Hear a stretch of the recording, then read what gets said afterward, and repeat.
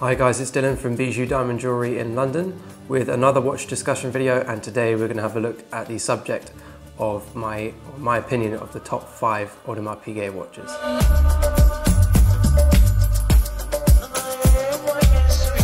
I'm going to start at number 5 and then work my way down to number 1, and along the way I'll discuss why I think each watch deserves that spot in my top 5 for Audemars Piguet, and I'll also mention a couple other watches in there that didn't make it in and why they didn't feature. So at number 5 we've got the 15300 ST, and at the number 5 spot I've got a few watches that I want to slot into this spot here, but so I can please as many people as I can, but my favourite one of them all is the 15300 ST. It's very similar to the extra thin in terms of proportions and the overall look of the watch being 39mm, but it's a little bit deeper and it's got a little bit more wrist presence than the extra thin. It's also got a second hand as well. There are a few different things I prefer on the 15300 ST versus the 202, the extra thin, but I won't go into that now. If you saw my Dream Collection video a couple months ago, you'll see that this watch featured in that collection. A couple really nice dial options for this watch. Yeah, so overall I think this is one of the best APs there are. I love this watch so much. I definitely would own this watch. I just think you can't go wrong with it. It's pure classic AP style. For the people that want something slightly bigger or slightly newer, then you can look at the 15400 ST, which is the 41mm version. So the 15300 ST is 39mm, like the true original Royal Oak, and the 15400, the new current collection version, is 41mm, which is much more in line with today's bigger watch style. There are some really nice dial options, my favorite ones. In fact, I love all of them. There's a white, black, a gray, and a blue. All of them look amazing. We had a client that bought the grey one the other day, and every time I see the grey one, I just fall in love with it. It's such a cool watch, that grey on grey. But all of them are amazing watches. All our clients that own these watches love them. So yeah, they're definitely a brilliant entry-level watch as well. 15300 or 15400, obviously the 400 being current collections more comparable. Now for people that want something slightly more sporty, and really like a chronograph, then you can either look at the old reference 26300 ST or the current reference 26320 ST, or the slightly older 26320 STs, because those ones are basically the same watch as these, but just the chronograph versions. I personally prefer the older 26320 dials. I'm not as big a fan of these new like contrasting dials with the different sub-dial colors. I personally prefer the older style. The thing that I probably prefer about the standard Royal Oak versus the chrono personally, which is why I put the 15300 at the top of this little mini selection at number 5 spot, is I prefer the original look of the Royal Oak. I prefer the much more simple, like time only or time and date, rather than the chrono can sometimes clutter the dial a little bit. And I prefer the more classic look to a Royal Oak, which is funny because that's changed completely. Before, if you asked me a year or two ago, I would have not at all considered a normal Royal Oak. I would have only looked at a chrono because I much prefer the presence on my wrist of a chrono. I like the pushes. It just has more wrist presence, a chronograph in general. But now I much prefer much more classic watches, and so the Royal Oak, the standard Royal Oak, is a better option for me now. These watches are amazing, the Royal Oaks, especially in steel. The gold versions of these watches are really nice, but personally I much prefer the steel. I think that's really what the Royal Oak is about, that incredible case finishing, all those amazing polished edges and beveled edges on the bracelet, you know, all your different polished and brushed links. Yeah, I think it's just a pure work of art, and obviously it's much harder to craft that in steel. I think it's almost worth more having that in steel, even though obviously gold, you know, gram by gram is more expensive. The good thing as well about steel is it will last longer in terms of that finish because it's so much harder than gold. I find that a lot of Royal Oaks, the gold Royal Oaks, don't look so good after a while, like the bezel. They kind of have this smoothed out effect. You lose that amazing brushed finish, whereas the steel, you still do have that to an extent, but nowhere near to the level that you see on the gold. A really good thing about these Royal Oaks is you can actually put straps on them as well. So the old 15300 ST, you could put leather straps on, and you could actually put a City of Sails rubber strap on it. But the newer ones you can get lots of different rubber strap styles for, and they look really cool on the rubber strap. It's a really nice way to sort of change up the look of the watch, make it a bit more sporty. Obviously the bracelet's a true work of art, and I think it's the best bracelet in the whole industry. but sometimes it's nice to switch it up, and then when you put the bracelet back on again, you really appreciate what you've got there. I'd say if you're looking for your first AP, then those 4 watches, those 4 references that I mentioned there are so good. And they're one of the best entry-level APs if you can afford to buy those ones. So yeah, definitely check those out. Next is number 4, and that is the 26510 ST, which is, in my opinion, one of the most undervalued watches in the whole of the Swiss watch industry. And that is the Royal Oak in steel, the tourbillon version, so 41mm. It's extra thin as well. It's an absolutely stunning watch, and it is so undervalued. If you look at these for sale, they're going for 60, 70,000 pounds. For a tourbillon Audemars Piguet, that's amazing. You can definitely get cheaper Audemars Piguets that are tourbillons, but to have a Royal Oak as well, like the most iconic Audemars Piguet, in a tourbillon version, I just think that's so cool to be able to have that for much less than £100,000. Of course, if you buy it direct from Audemars Piguet, you're going to be paying much more, but there are plenty out there that are used for much less than the full retail price. I personally really like skeleton dials with tourbillons. I think the tourbillon is such an amazing thing to be able to see and work away. You know, it's so magical looking at this watch as it ticks away. But I quite like when the tourbillon is held like amongst the skeleton movement, and you can see all the rest of the movement in context, when you've just got the tourbillon alone, like this one where it's kind of stamped out the middle of the dial. I don't think it's as balanced as if it was actually within the movement, but I really still love this watch. I think it's one of the best watches AP's ever made, and obviously, like I said, it's one of the most undervalued watches in the world. I think if you own this watch, it's probably the ultimate watch you would own at that point. It's probably going to be the best watch in your collection. When you see can't stress enough, go to Instagram now and type in the reference 26510 ST in the hashtag bit, or just 26510, and watch some videos of this on people's wrists. It is amazing just watching that tourbillon tick away. Tourbillons are so magical anyway, and if you watch my Q&A from a few months ago, you'll see that the first watch that made me fall in love with watches, or the watch that made me fall in love with watches, was this watch in gold. And the tourbillon I just stared at for ages because it is so amazing. I love that this watch overall looks very simple and very much like the standard either 202 or the 15400 at first glance, but obviously you've got that incredible detail and amazing magical movement from the tourbillon. It kind of adds a new depth to a very simple, otherwise a very simple watch. I like the finer details in this watch, obviously like your platinum bridges, your overall intricacy within the tourbillon. I think it's just such a beautiful watch. And then turn the watch over and you've got another little detail you've got on the back where you can see the tourbillon from the other side.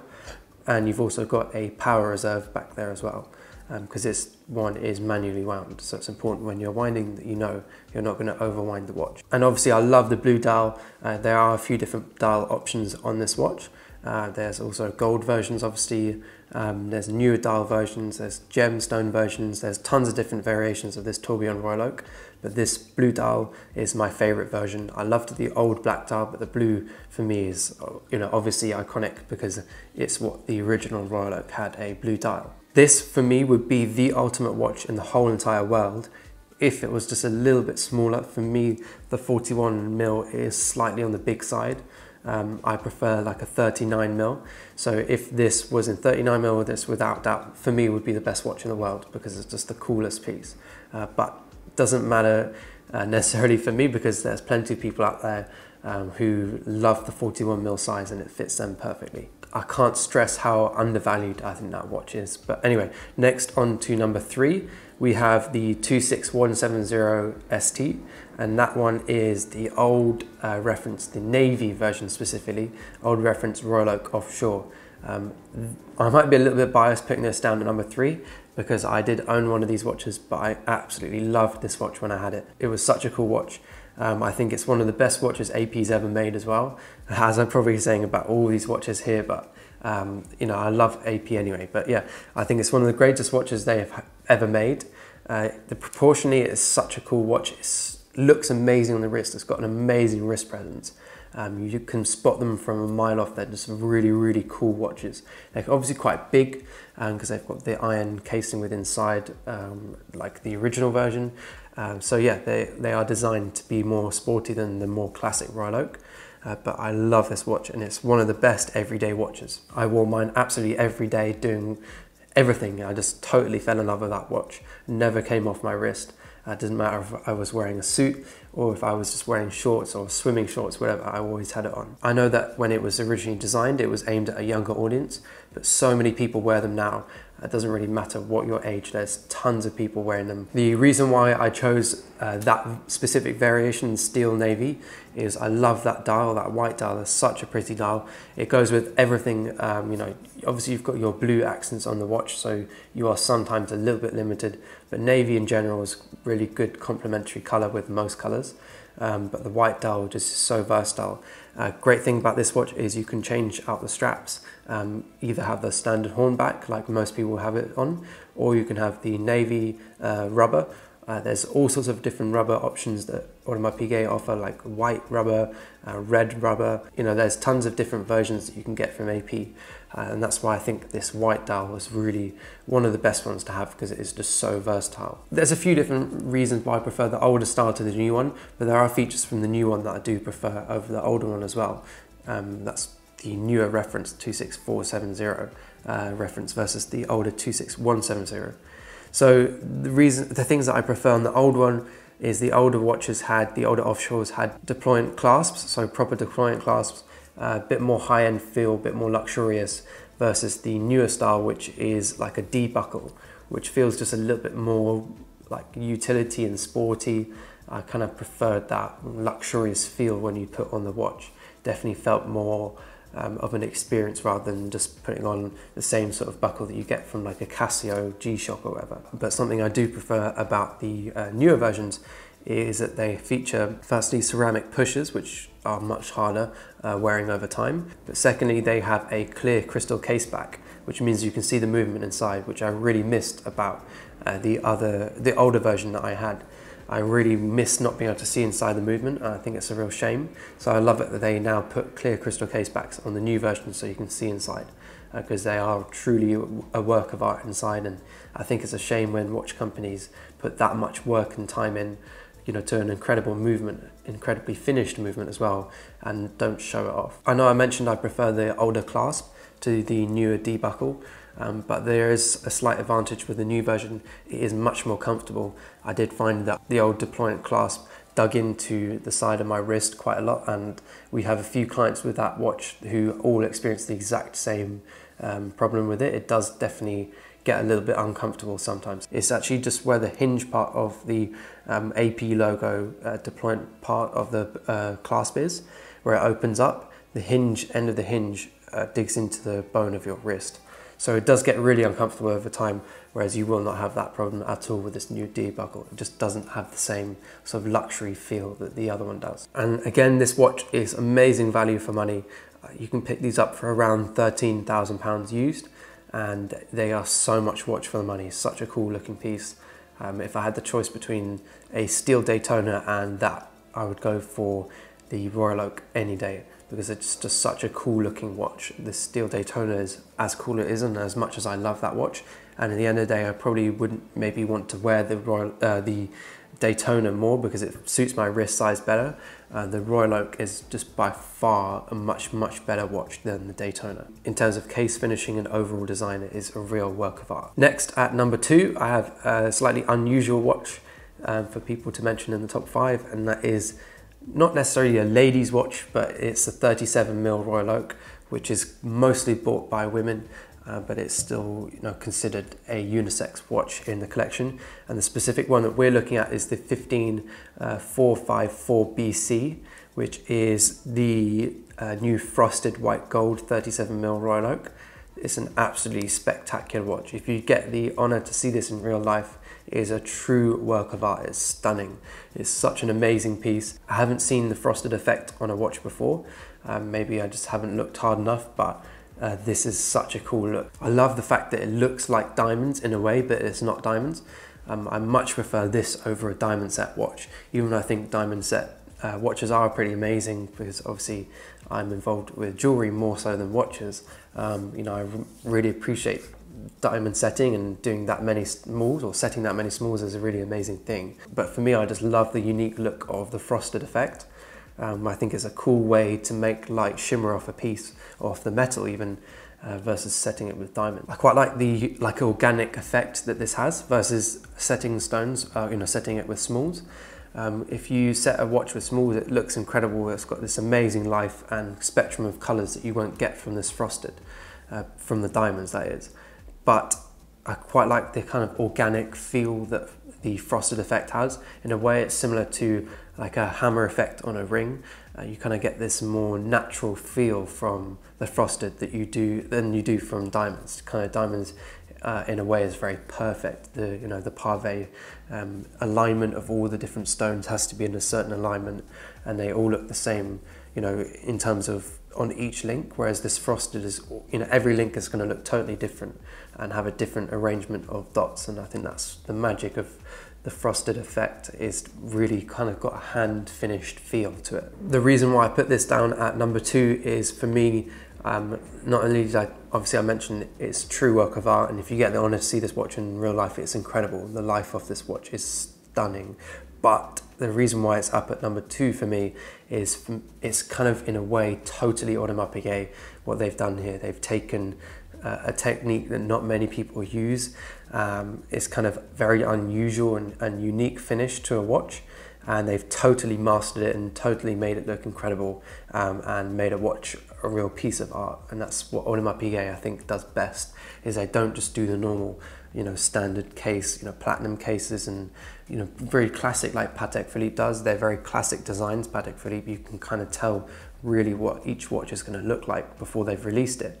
Whereas Audemars Piguet, they're always changing things up. They're always, as they say themselves, breaking the boundaries and challenging themselves and breaking the rules of watchmaking. And I think that's what I love about them, is they are so, in many ways, different to a lot of the other brands in the industry. I love they're always trying to master new techniques and new things, and bringing new things to their clients and, you know, the whole watch industry, and showing people what is actually really possible with watchmaking. They have a real, even though they're a very old watchmaking house, they have a very young feel about them. You know, they feel like a really cool, funky brand. You know, with all their watches they do, they have a unique, contemporary edge to their pieces, but in a nice way. And if we're going to call this watch a ladies' watch, which I think, you know, there's not many men that are going to wear this frosted effect. Most of the clients that buy this specific 37mm version will be women. And for that reason, I think this is one of the best ladies' watches in the world. I think it's truly stunning. I think it's much better value than a full diamond set version.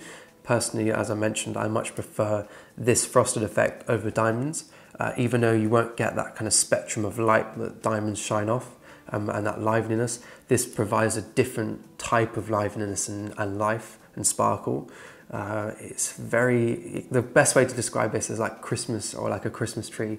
The way the light kind of shimmers off it is just really magical. Again, another reason why this deserves this top, or the number 2 spot for me, is Audemars Piguet. For me, is all about case finishing and incredible bracelets, and just breaking the boundaries in finishing of watches, and mastering, you know, shaping metals and making metals work for them. And I think this takes it to another level again. The fact that they're still able to create those amazing edges and beveled edges and polished finishes and brushed finishes on the watch, whilst doing something as complicated as doing a frosted effect, you know, but maintaining all those amazing lines on the watch, is a real work of art, and, you know, a big feat in terms of watchmaking. So yeah, I think this is a really special piece. The reason why I went for the 37mm over the 41mm version of this watch, the new version we got that was released this year, is because it's such an intricate finish and detailed finish to a watch case and bracelet. I think it deserves to be on a smaller, more delicate watch case and bracelet. Otherwise, I feel in a way that that delicate finish is kind of lost in a big massive watch like a 41mm. Okay, and now for number 1. I think number 1 is probably pretty obvious. I think you probably could have guessed it before I even started the video. And I think it's probably going to be most people's number 1, but there's a good reason why it's the number 1. And I'm sure a lot of people, or other watch reviewers out there on the internet, will, you know, agree with me on this. and that is the 15202 ST, aka the extra thin. And the reason why I put it at the top spot, for me, it is the ultimate Audemars Piguet. It was the watch that really boomed sales for Audemars Piguet. It was the watch that really put Audemars Piguet on the map majorly in terms of the watch industry. The Royal Oak is an icon in the watch industry now from 1972. Obviously this 202 version, the new version, isn't the original reference that we saw back in 1972, but it's very, very close to that, and that's what I think is so great about this watch, is they've kept that, or this watch, in the collection over the years, all the way from 1972 till now, until present. I think it's amazing they haven't changed the movement, they've kept the same movement in the watch. The proportions and the finishing on the watch has stayed almost identical since the beginning. The dials have changed very little as well, and I think it's a really nice feature that they've really kept that watch true to the original piece, and paid homage to the watch that really transformed the brand and made them really popular. So as obvious as it is me putting the extra thin at the top spot, I think it's kind of deserves it, because that's the watch in a way that really got AP to where they are now, and I don't think it's fair not to give it that spot. I'm sure Audemars Piguet would put that watch there themselves as well, because it's, they owe a lot to that design that Gerald made back in 1972. I love the blue dial on this watch. There obviously is a gold version with the blue dial and the hourglass version with the green dial, which are both really, really cool watches, but I think the steel is obviously the one to have, because that's the original, and that was what made the watch so famous at the time, was to create those incredible lines and polished edges, and all the incredible details, case finishing on the case and also finishing on the bracelet, that was really difficult to create at the time, and no one had really done it on a steel watch. And that's why I think steel, this watch has to be in steel for me at #1 spot, but the other gold versions are really cool too. If I was to create the ultimate version of this 15202 ST, it would actually feature the amazing blue dial from the platinum and steel version, the IP version. And the reason is because it has this kind of black outer edge. It's very much like Patek Philippe dials, where they kind of fade inwards towards the colors. I love that effect, that kind of faded dial effect. It looks so cool on that watch. Even though the blue dial on the 202 ST, the standard version, is much more truer to the original Royal Oak, the original steel Royal Oak blue dial, I just think that blue dial from the platinum and steel version is really magical. And of course, this one is the best investment Audemars Piguet. In the collection, there is like a 3-year waiting list on this watch now from Audemars Piguet, and they sell for not loads of a retail price, but quite a bit. They sell for around £26,000, £27,000, and the retail price just went up to £20,800. So there's a little bit over, kind of like 25% increase over retail price, which is obviously not insane compared to Patek Philippe, like 5711, which is a comparable watch, and maybe a steel Daytona. But in the scheme of Audemars Piguet watches, this one by far is the best investment in Audemars Piguet. Now, I would end the video here at #1, but I'm actually going to do a #0 because I have a watch that I totally love from Audemars Piguet, which I mentioned in my dream watch collection video.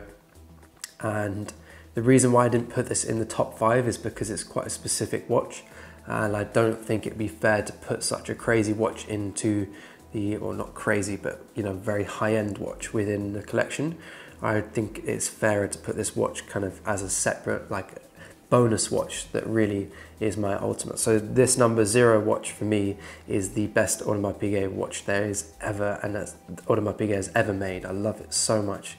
It's pure perfection for me, and that is the 25829 PT, which is the platinum perpetual calendar skeleton, and that is an insanely cool watch. It's truly beautiful. If you look at my dream collection video, I discussed it much more in detail than I will now, but I just think it's stunning to look at.